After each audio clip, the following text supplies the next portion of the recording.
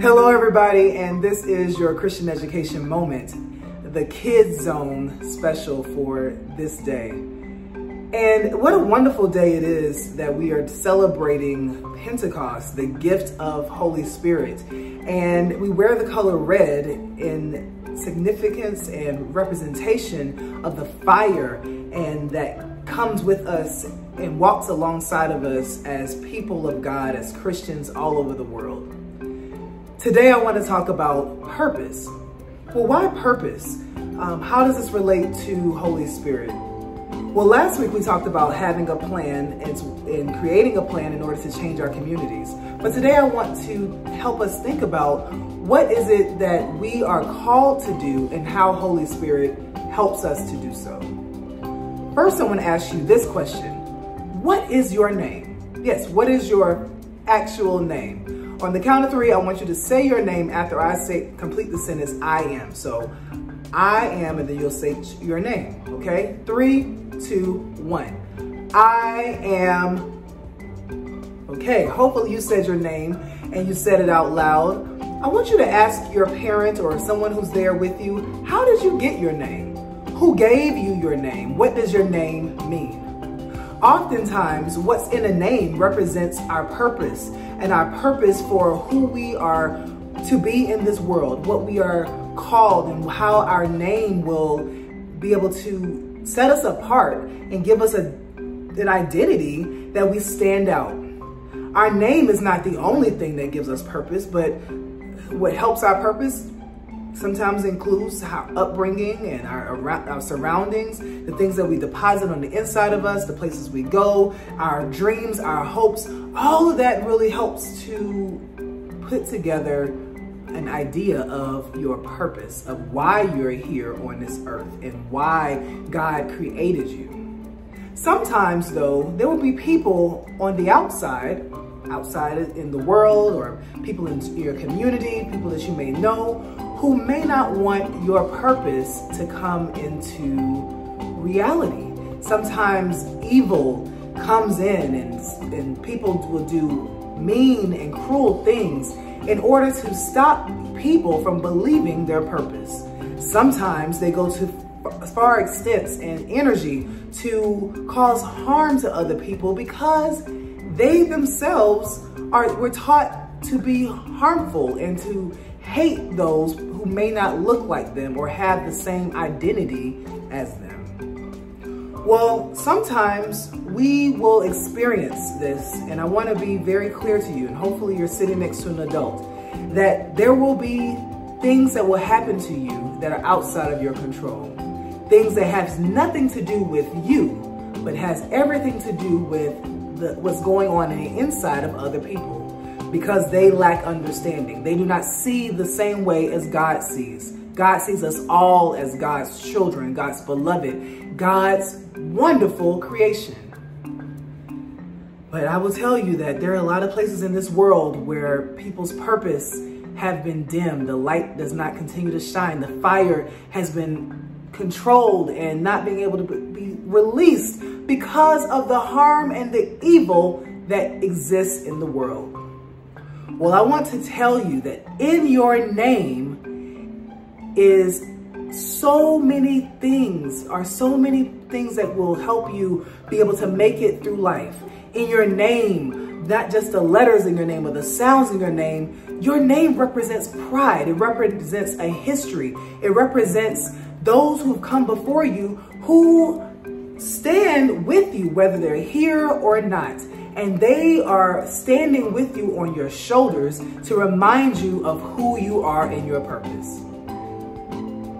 If you remember from the movie Lion King, Simba goes on a journey. He leaves Pride Rock and goes to find himself. And he grows up in a different land that was not really his purpose. But when Nala finds him and tells him about the damage and the destruction that's happened in his home, she reminds him of who he is and reminds him of his purpose and his identity. Let's take a look at that. Isn't this a great place? It is beautiful. But I don't understand something. you've been alive all this time. Why didn't you come back to Pride Rock? Well, I just needed to get out on my own. Live my own life. And I did. And it's great. We've really needed you at home. No one needs me. Yes, we do. You're the king. Nala, we've been through this. I'm not the king. Scar is. Simba, he let the hyenas take over the Pride Lands. What? Everything's destroyed. There's no food, no water. Simba, if you don't do something soon, everyone will starve. I can't go back. Why? You wouldn't understand. What wouldn't I understand? No. It doesn't matter. Hakuna Matata. What? Hakuna Matata.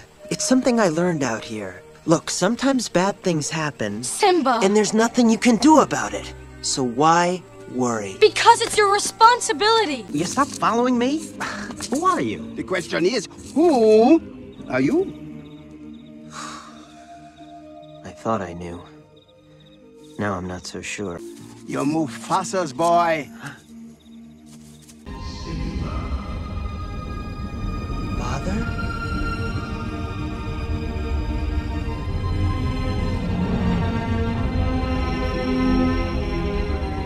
Simba, you have forgotten me. No. How could I? You have forgotten who you are, and so forgotten me. Look inside yourself, Simba. You are more than what you have become. You must take your place in the circle of life. How can I go back? I'm not who I used to be. Remember who you are. You are my son, and the one true king. Remember who you are. Hey! Where are you going? I'm going back! Good! Go on! Get out of here! Have you guys seen Simba? I thought he was with you. He was, but now I can't find him. Where is he? You won't find him here! The king has returned. I can't believe it.